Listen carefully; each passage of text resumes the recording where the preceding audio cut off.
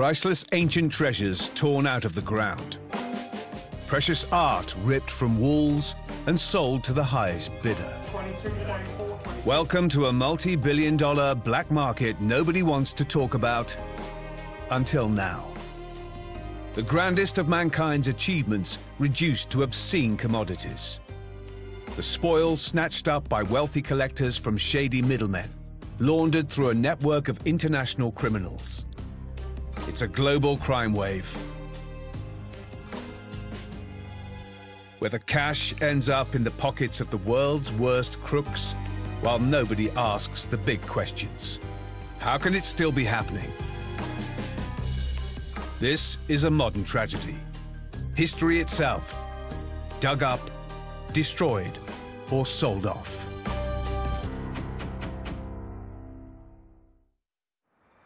There's an old saying in the Middle East: dig a hole anywhere and you'll either strike oil or find a precious artifact. Either way, you're rich. It's kept looters, dealers, and collectors on a steady income for thousands of years. In Iraq, Saddam Hussein wrote his own rules, and the looting business was changed forever. And at the height of the longest conflict in modern warfare, the Iraq Museum, once the repository of human history, became a target. One of the world's greatest collections of ancient artifacts has gone. But had it gone forever? It all comes down to two men, two unlikely allies, armed only with a passion for justice. They took one item and not the one next to it. They were quite selective, and they chose the highest value items that were on the gallery floor. It was a place that contained the heritage of mankind. They were up against ruthless criminal organizations. Could these two men rescue the history of mankind? It's a story 6,000 years in the making.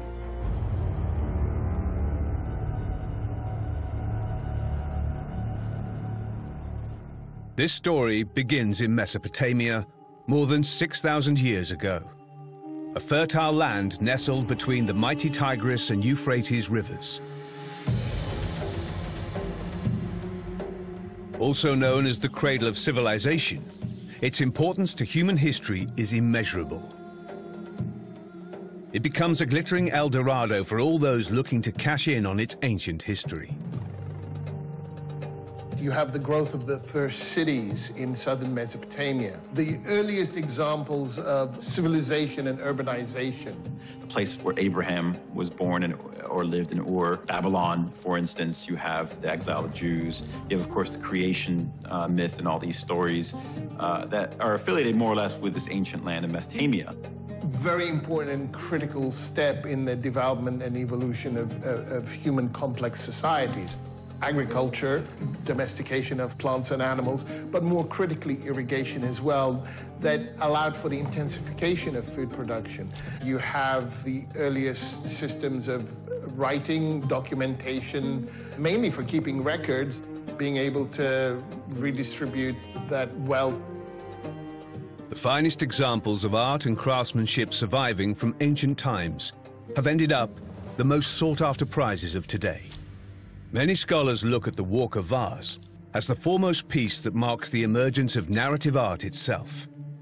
Priceless works of art, it turns out, do have a price.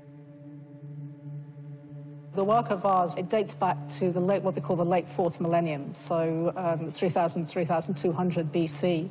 And it came from a temple in the site in southern Mesopotamia, the site of Ur, which is really quite well known. The carving is a narrative, it's action, and it is one of the earliest that we know of. And as empires and cities rise, fall, and crumble to dust, the treasures left behind lie forgotten beneath the sand. Did the people who lived in these first cities understand their legacy? And did they know what the future held for their sleeping relics? The Sumerians actually invented time. I think they hoped this, that they would be people who would then be admired into the future. I mean, part of them wishing to create their own legacy. Obviously, the ancients would have known that looting would have been occurring even back then, and just preventing the looting of these tombs would have been a kind of primary goal. Thousands of years have passed as the 20th century dawns, and inquisitive travelers and fortune seekers arrive. Their eyes bright with the images of unimaginable treasure from biblical times. The looting has begun. The first Europeans to bury a spade in Iraq's ancient soil believe they are searchers on a just cause, but it's hardly a righteous crusade. They take the burgeoning racket to the next level. With better resources than the opportunists that came before them, the world's first genuine archaeologists were driven by a thirst for knowledge and research. But for some, it soon became all about the cachet and the cash. It was bad news for history. A man who found the area fascinating was respected British archaeologist Leonard Woolley. In 1922, Leonard and his crew descended on the ancient city of Ur, the legendary birthplace of Abraham. Uncovering and revealing a trove of ancient treasures to a breathless Europe, Woolley fulfilled his mission while covering his costs by transferring items from Iraq back to Britain. An entirely acceptable practice at the time. The loot he sent back to a grateful British museum kicked off an insatiable appetite for Mesopotamian antiquities in Europe. It's a fascination that was not going to end well for Iraq's ancient past. But Ur was just the tip of the iceberg. More than 12,000 sites have been identified, but only 10% of them have been studied. So you have references to these ancient cities, but no one really knew where they were. So people wanted to search for them. There was a long gap between when these cities were abandoned and knowledge about them ceased effectively. The wealth of ancient treasures throughout Iraq was overwhelming and very, very seductive. And for the first half of the 20th century, it was a free-for-all. The trafficking of antiquities out of the Middle East is not a new phenomenon, and there have been attempts to control this illicit trade on an international scale. The key issue with these policy attempts to prevent the trafficking of antiquities out of this region is that ancient borders are not modern borders. It's destined to be exploited by people who are looking for loopholes in the system. Ripped from the sand, these treasures were carted off to the world's capitals. It was wholesale plunder as the big museums picked and chose from Iraq's ancient relics. But there are relics, and then there are relics. If the 4,000-year-old city of Babylon had a crowning glory, the Ishtar Gate was it. Commissioned by King Nebuchadnezzar, it was constructed in 575 BCE and stood as one of 8 gates into the ancient city. However, if you want to see it today, you'll need to go to the Pergamon Museum in Germany. The Ishtar Gate was one of the 8 gates of Babylon, and it was built by Nebuchadnezzar. It was excavated in the early 20th century. So they took all the bricks out, they packed them up. They were then taken away, smuggled out of the country. They only reconstructed in the museum the small one because they didn't have room for the big one. The small one takes up this huge, great space in the museum. While Europe's museums were busy scooping up the riches of Mesopotamia, one person wanted Iraq to have a museum of its own. It's the 19th century, and a woman's place is supposed to be in the home. But a young Gertrude Bell defied convention. Having studied history at Oxford, she headed for the Middle East. She was the first woman to work for British military intelligence, joining Lawrence of Arabia as a champion of Arab nationalism in Cairo during the First World War. From that time on, Iraq became her obsession. She opened the Iraq National Museum of Baghdad in 1923 and became its first director. It grew into an institution worthy of Bell's legacy. By the time it was overrun by thieves in 2003, the Iraq Museum's 200,000 ancient treasures were housed in 2 massive public galleries. incredibly important place because it's sited in one of the most archaeologically rich countries in the ancient world. And an enormous amount of work has been done there. The whole history of a very rich culture. But there was another thing Mesopotamia is said to have invented. And it was about to land Iraq and its museum in a heap of trouble. And that was war.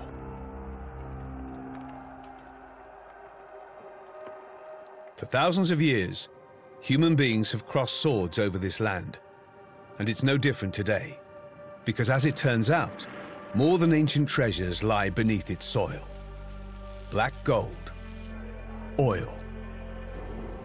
It drives nations to war and has torn the Middle East apart. Iraq's treasures would simply be collateral damage.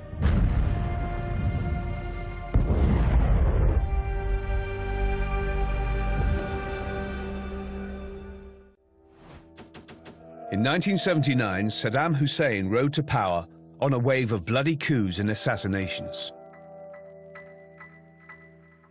Like all dictators, he was not short on ambition. But ironically, for someone who believed he was making history, what he was really doing was laying the foundations for the destruction of his nation's cultural heart. Not that anyone was brave enough to question him on that. Saddam claimed to be the reincarnation of the biblical king Nebuchadnezzar, typically regarded as the empire's greatest king. His credits include the capture of Jerusalem in 597 BCE and sending the Jews into exile. Naturally, Saddam set himself up in a palace in Nebuchadnezzar's hometown, Babylon. Re-emulating Nebuchadnezzar and rebuilding Babylon, and he had his bricks with his name on it built into his reconstruction. Saddam believed that Iraq's history was his to do with as he pleased. One of his first meetings after his Ba'ath Party came to power in 1968 was with a team of archaeologists to inform them of his plans. Saddam told the attentive gathering that he needed them to find him something big. Something dazzling to blind the world with Iraq's incredible wealth. It took until 1988 before Iraqi archaeologists working at the site of Nimrud finally delivered. The Nimrud treasure is the stuff of archaeological fantasies. The Nimrud treasure, that is a treasure associated with ancient queens of the Assyrian Empire. Buried in the city of Nimrud. These were powerful queens who controlled actually a lot of the administration within the palace. And so it was undiscovered for really more than a century. The early excavators of Nimrud had missed the treasures. So an extremely rare find, incredibly valuable. It's hard to say what price would fetch. There were tablets, inscriptions in these tombs that describe not to obviously disturb the tombs. Complete with a colorful curse near the coffin of the Queen of Assyria, is a warning to those who dared disturb her remains. The gods will make their lives a misery. People have associated with this curse because, of course, there were some things that did happen to some of the excavators afterwards. The Iraqi people never got to enjoy the treasure, as it disappeared into the Iraq Museum. In 1991, Saddam bolted its doors shut, only to reopen them to the public just once on his birthday in 2000. Now it was Saddam's personal playground. It was pretty much built as almost like a private collection. So if he wanted to show off, or he had an important visitor, they would get to see those objects. They would get to visit the museum. But everyday people almost never got to go into that museum. And the Iraqi people weren't too happy about it. The museum wasn't a symbol of national pride anymore. It was a place of shame, corrupted by a despised and ruthless regime. And the illicit antiquities industry took note. Some people say that in areas where there's really no rule of law, that the antiquities, which belong to the local country, but they are world heritage, should be taken out and protected in another place. There are issues relating to that. You have to trust the other place. But like so many despots, Saddam's ambitions got the better of him. His invasion of Kuwait on the 2nd of August 1990 was to be his Waterloo moment.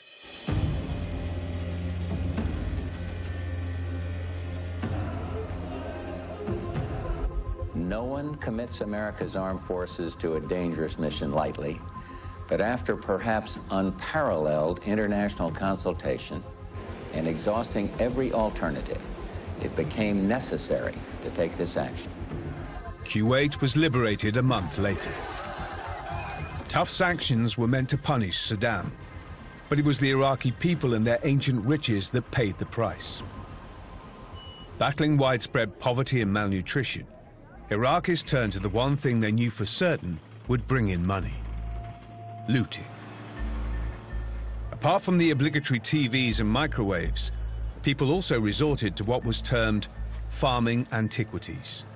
Villagers formed covert teams and began to uncover and steal thousands of antiquities for illicit dealers who grew rich on the proceeds. Tragically, the supply chain they set up would soon lead to one of the greatest tragedies in the history of human culture. At the end of the first Gulf War, people lost their jobs, people's livelihoods were threatened, people were looking for ways of making money. You know, they needed to make ends meet. And archaeological sites obviously offered one resource that could be exploited. Crooked international dealers and shady middlemen tapped into this crime wave, while hungry collectors waited in anticipation. There were laws that were supposed to stop this happening, but it felt like the world was just turning a blind eye to what was going on. I think we've realized retrospectively, as material has surfaced on the market and it's surfaced in collections, we realize it moved out of Iraq in the 1990s, and it was moving out of Iraq in large quantities. So in the 90s, you see antiquities being included in the sanctions that were placed on Iraq. But the policy we have in place is only focused on Iraq. So if you're thinking like an antiquity smuggler, you're thinking about somebody wanting to create a false background for a piece, well, why don't you say it's from Jordan? Why don't you say it's from Lebanon?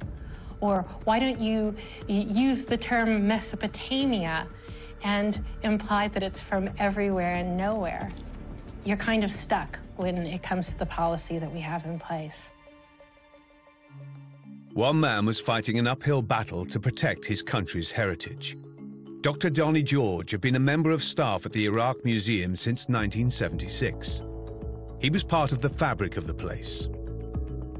He was absolutely dedicated to the history and the culture of Iraq. He was truly dedicated. He was a very fine scholar. He was multilingual. It's not only our museum, you see, it's the museum of the world. It's the heritage of mankind that we have at this very important museum. But Donnie George knew there was a storm on the horizon, and there would be little he could do to stop it. On the 11th of September 2001, Deputy DA Matthew Bogdanos watched in horror as the Twin Towers fell. A US Marine and a student of the classics, he always wanted to visit the cradle of civilization. He didn't know that one day he would be on the front line of an unfolding Middle Eastern tragedy.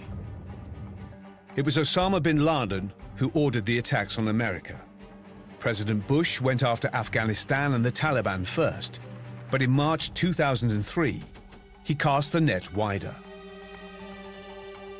My fellow citizens, at this hour, American and coalition forces are in the early stages of military operations to disarm Iraq, to free its people, and to defend the world from grave danger. It was the turn of the millennium, and the Middle East was a tinderbox. The heart of this ancient civilization was set to explode. But for some, there was a potential upside to this saber-rattling. Clearly, these smuggling networks that were set up then, the people involved, you know, they were clearly still active in the early 2000s, so the smuggling networks were there ready and waiting in 2003. It was just 3 months before the invasion and a group of collectors and dealers began circling. They knocked on doors and lobbied the Bush administration. Their mission was for the greater good, or so they claimed. US boots were not even on the ground, but they argued that a post-Saddam Iraq would benefit from relaxed antiquities trading laws, and that these irreplaceable treasures would be safer outside Iraq. People have argued that there is the concept of global heritage and that it doesn't necessarily belong to the nation state, but most widely international laws and generally the public recognize that anything that is brought or excavated in the soil of a particular country belongs to them. The idea that it's global heritage is very much, I think, a minority point of view and tends to be favoured by those who actually would like to acquire objects of some sort or another. While the trumpets of war played, Donnie George was counting down to disaster. The Iraq Museum had been closed to the public for decades.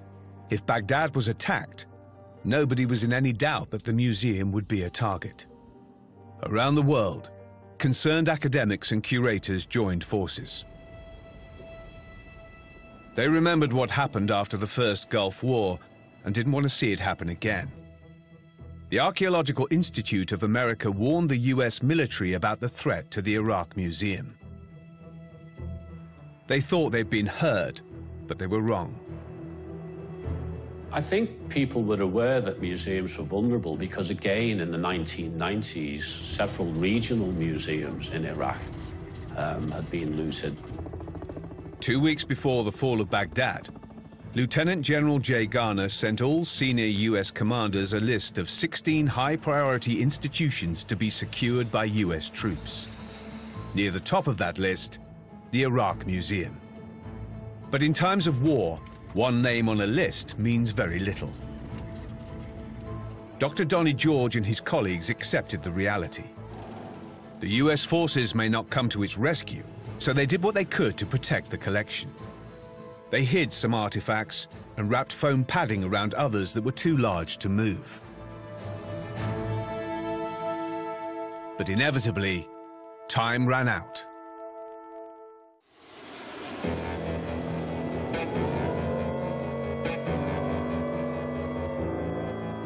As US troops moved in on Baghdad, Donnie George set up camp in the museum with a handful of his colleagues. He slept there for 2 nights, though he probably spent little time actually sleeping.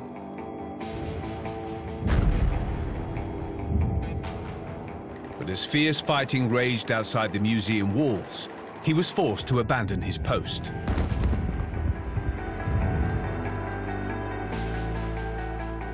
The museum was left totally vulnerable. The US military were aware of this, but had other priorities. In 2003, Iraq was pumping out 1/4 of the world's oil and controlled more than 60% of global oil reserves. The only facility defended by US troops when they entered Baghdad was site number 16 on General Garner's list, the Oil Ministry.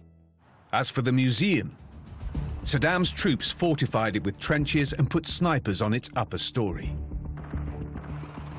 US tanks returned fire, and when the Iraqi soldiers fled, the museum was left defenseless. April 2003, and Saddam's regime was collapsing. Jubilant Iraqis wasted no time in showing what they really thought of their beloved former leader. Thursday, the 10th of April. It would be 36 hours before US troops took Baghdad. For the doomed Iraq Museum, it was a window of destruction. They came with wheelbarrows, carts, bare hands, and took everything they could carry and destroyed the things they couldn't.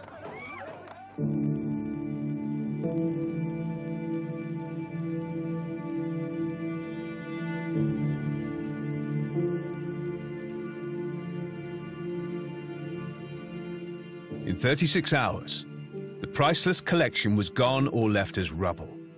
The human cost was palpable when the distraught museum staff members returned to a scene that defied belief. They had dedicated their lives to the protection of one of the world's greatest repositories of human history. In its place was nothing but despair.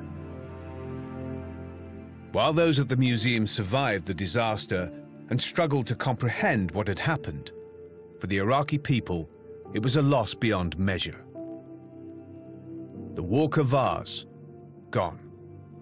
All that remained was its shattered base. And the Nimrod treasure, not a trace. It's a tragedy, a big, big tragedy for the heritage of mankind. For Donnie George, it was intensely personal. But he did the only thing he could. He took the news of this outrage to the world. The first day they went into Baghdad, they protected the Ministry of Oil. Journalists couldn't get enough, and it didn't take long to get his message out. While President Bush was bathing in the glory of victory, the news of the darker side of the victory left the world reeling. The big question: why didn't US troops step in to protect the museum despite all the warnings? In the early days of the Americans in Iraq, I think they just didn't prioritize protecting archaeological sites. It was a very new concept to them. And since then, there's been a great deal of work by a lot of people to go into the military, to educate the military, but they really didn't understand. Excuses were given. Strategic and operational reasons were offered up by the military. But in the eyes of the world, the damage had been done. It was seen as a massive moral failure. Colonel Bogdanos arrived on the scene. He was there to lead an investigation into the sacking of the museum. Relying on his experience as a prosecutor, he also used his passion for history as his inspiration. To get to the bottom of what had happened, Bogdanos would need the help of a local. There would be only one man for the job: Donnie George. The Plato-quoting Marine and the Iraqi historian were an odd couple, but they formed a tight alliance. Together, they faced their first challenge. There was something not right about how the museum was looted. Clues pointed to something sinister. It wasn't random. There was far more to this than just opportunistic looting while backs were turned. To begin with, no one could work out what exactly was missing. With empty display cabinets and shelves, there was no doubt that many thousands of relics had disappeared. But there was no way of knowing exactly what. There were no digital records. The Iraq Museum was old school in more ways than one. Any records that did exist were on paper, and the looters had destroyed most of them. Well, the people who were working there, they didn't have a full inventory. They would have been handwritten copies. A lot of that stuff would have been destroyed. As the international media turned its attention to the disaster of the museum, the media made wild accusations. And of course the Iraqis, yes, for them it's their heritage. And for them, I'm sure that they did definitely feel that it was being presented as something Western. It seemed solving the mystery was going to be entirely up to our two detectives. They were on their own. For Bogdanos, this was personal. Across the Middle East, raids on smugglers' lairs were finding stolen antiquities in the hands of the very same people handling the trade in weapons, drugs, and humans. Bogdanos was a sworn defender of history, but he also knew the money made by selling the stolen antiquities would be used to kill American soldiers. In some ways, this became more than an investigation into organized looting, but also terrorism and murder. It was a symbiotic relationship, and one that was repeated in conflict zones across the globe. You're operating in a black market system. Black market is hazardous. You're operating in a system where there is, in countries where there is no rule of law. Collectors don't care about anything to do with either the provenance or the passage, the means, the passage and the means of transport to the place where they acquire these things. They really don't care because they know that they are operating outside the law. It's not important to them. The profits from these go to fund more guns. People get robbed, they get killed. There's blood on the trail all the way down the line till it ends up in, wherever it ends up, in some little shiny closet with a light on. George and Bogdanos were faced with two jobs: retrieving as many items as possible and figuring out what on earth had happened. So what did the scene of the crime reveal? The destruction in the main galleries was easy to see. Of the 451 display cases, 450 had been cleaned out. But downstairs, the scene was far more sinister. A basement storage area guarded by padlocked doors had been breached through a hidden access point, and locked cabinets had been opened not by force, but with keys. The area was a mess. Some of the museum's most precious artifacts had been taken off display and conveniently placed in a room with outside access. This meant one thing: inside knowledge. Did they know what they were doing? You have multiple dynamics at play. In the public galleries, the evidence very clearly suggests that the individuals were selective and knew precisely what to take. This is not to suggest that random people didn't go in there as well, but they took one item and not the one next to it. They were quite selective, and they chose the highest value items that were on the gallery floor. Well, this means they knew what they wanted, and they must have been specialists. Having forensically assessed the crime scene, as well as taking in the bigger picture, Donnie George and Matthew Bogdanos had all the facts they needed. And they thought they'd figured it out. It was the work of three groups. One, the opportunists. They took what they could carry and vented their fury on the things they couldn't. With no idea what they were destroying, they didn't hold back. Two, the insiders. Missing jewelry and thousands of cylinder seals had disappeared from the locked basement. Only those with inside knowledge and access could get to these. And three, the professionals. Those who targeted the most valuable items were clearly under instruction. They had looted to order, perhaps for murky middlemen linked to private collectors with tentacles deep in the illicit trade. The hunt for the looters was on. But three different modes of operation call for different tactics. Bogdanos and George knew that the opportunists who stole on the spur of the moment would have no idea how to unload them. Red alerts would be all over the marketplace to watch out for anything suspect, so Bogdanos had an idea. Marines on active duty had access to what's called an amnesty box. Any soldier who picked something up in the field that they shouldn't could put it in the box, no questions asked. Using a similar idea paid off. With an unprecedented flood of material hitting the market, prices plummeted, and with nowhere to sell their prizes, looters took up the offer. As it was more difficult to sell the loot, the trickle of returned objects became a flood. So much so, people resorted to stopping US soldiers in the street to hand over stolen treasures. And loose-lipped informers led investigators to some of the most precious objects. Incredibly, the vase of Walker was turned in, and not a moment too soon. The Walker vase went missing in April, and it was returned in June under an amnesty. Now, why it was given back, so they may have given it back just to protect themselves, or it's possible that they may have given it back out of a sense of national pride in the end.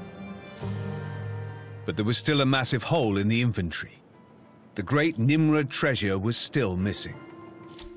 But strangely, it was not listed in any of the museum's catalogues. It was as if it had never been there in the first place. But soon people began to talk. It seemed the treasure was last seen in the possession of Saddam Hussein's youngest son, Qusay. Right to the end, the Hussein family saw the treasures of Iraq as their personal playthings. But a determined search turned up information that gave museum staff hope. The trail ended at a flooded bank vault in Baghdad. The Nimrud treasures were effectively hidden in the bank vaults after the 1991 conflict. So extremely precious items were hidden in the bank vault, which was considered among the most secure places in the Iraqi state prior to the wars. The U.S. did bomb the bank because it had a radio tower. It led to the flooding of the bank because, of course, the bank was sitting next to the Tigris River, and the pumps no longer worked, the power was out, and eventually the bank vaults flooded, but the treasures were effectively intact. Queen Yabo's tiara was back in safe hands. Yet her curse was about to claim some high-value victims. Qusay Hussein was shot by US forces on the 22nd of July, 2003. And Saddam Hussein was captured on the 13th of December, 2003, tried and found guilty of crimes against humanity. On the 30th of December, 2006, he made the long walk to the gallows. As insiders and opportunists continued returning their loot, Bogdanos and George knew the professionals were another story. If someone, somewhere, was willing to pay big money to get their hands on specific items from the Iraq Museum, they were not about to drop them off in an amnesty box. Most of these pieces would be long gone, and most likely across international borders. For those trying to disrupt the trade in illicit antiquities, things got hazardous once loot disappeared into what's called the grey market. That's the murky netherworld between the black market and legitimate trade.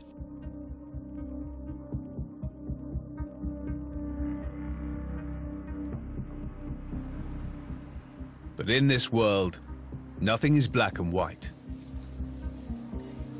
We tend to characterize the antiquities market as a grey market, and this is because most antiquities that come for sale don't have a public ownership history.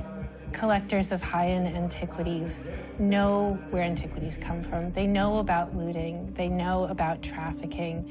These are very public crimes. The issue is that they don't necessarily see their collecting behavior as linked to these crimes. Most collectors are looking for clean, 100% legal antiquities. Otherwise, to avoid trouble, next best is ambiguity. The murkier the history of their looted artifacts, the easier they'll sleep at night. And it's in these murky waters that the grey market thrives. People talk about the black market, and we say, well, you know, where is the black market? We can't see it. All we can see are dealers, auction houses, museums, all around the world who are acquiring both licit and illicit material. We can't really distinguish between the black and the white. Authorities across the world do what they can to stem the tide. But unfortunately, even investigating, let alone prosecuting those at the market end of the antiquities chain, is next to impossible, despite the role they play in creating demand for looted items in the first place. Criminological research has shown that white-collar criminals are simply harder to detect than more traditional criminals who are robbing a house or stealing a car. These black market dealers and collectors have the benefit of resources and gold-plated legal advice that bottom-of-the-chain petty thieves do not. As a result, risk versus reward ends up in the criminal's favor, and antiquities continue to slip through the net. Knowing that London is a primary market for antiquities in general, we decided with some reporters to go and look at some places. It was easier to sort of just get in there as a normal person and just have a look, effectively. And I would focus on objects that derive from periods where we can tell where the objects likely came from, some very relatively early periods. And we were able to find a few things, certainly, and so that made it clear to us that some objects were very much likely coming in. We don't know when they came in exactly, but it does indicate that objects not only are of interest in this region, but they were also coming in. Looting only exists because there are people who buy antiquities and choose not to ask the right questions. Merely identifying the thieves won't fix the problem. It's unrelenting demand that drives the market, And unfortunately, wealthy collectors and shady dealers will almost always get what they want. Ugly morals, beautiful results. Many collectors are attracted to the physical quality of these pieces, these antiquities as artworks, as representations of beauty. And if you think about it, who wouldn't want beauty in your home? Collectors that are attracted to the beauty and form of these pieces often develop this interest early in their life through interacting with museums, through studying art history, through, again, real and legitimate engagements with the past. Back in Baghdad, museum staff worked around the clock to put things right. It was now February 2015. The Iraq Museum, once a private plaything of a tyrant, then a place of empty shelves and rubble, finally reopened to the world. And one of the main attractions, Queen Yabo's tiara and the treasures of Nimrud, were on display for the first time since 1991. But it's hard to make the case that this story has a happy ending. Dr. Donnie George was appointed proud director of the restored Iraq Museum. But in 2006, an envelope arrived in the mail containing a bullet and threats to his family. He fled Iraq and sought refuge in the United States. At the age of 60, he died following a heart attack, half a world away from the land he loved. Though his crime-fighting partner was gone, Matthew Bogdanos continued the struggle against looting in civilian life. At his request, Manhattan's district attorney set up an antiquities trafficking unit that he now heads up. It's been the driving force behind countless seizures of illicit antiquities in the US. Almost 20 years after the museum was ransacked, about 7,000 of the 15,000 objects stolen have been returned to the museum. Many of those were recovered outside Iraq's borders, but the rest have vanished. They didn't have a very detailed record, particularly the smaller pieces, and then a lot of those records were lost. We really don't know how much has not come back of the big pieces, the most important pieces. Of course, there is memory of those. The tragedy of the Iraq Museum is just one chapter in the long and sorry tale of Iraq's cultural desecration. Outside Baghdad, the lawlessness that descended on Iraq after the war was the green light for looters to do their worst. It was nothing short of a rampage. And they focused their efforts on the richest sites. Some estimate that as many as 600,000 antiquities were plundered between 2003 and 2005. That's 40 times more than disappeared from the Iraq Museum. Nobody will ever know what's been lost. There's no winding back the clock. The thread that joins the present to the past is as delicate as a spider's web. Once it's broken, it's gone forever. As is the chance to learn more about ourselves. The people who steal the past are also robbing the future. Because when we are gone, all that remains are the things we have made and the stories we have told.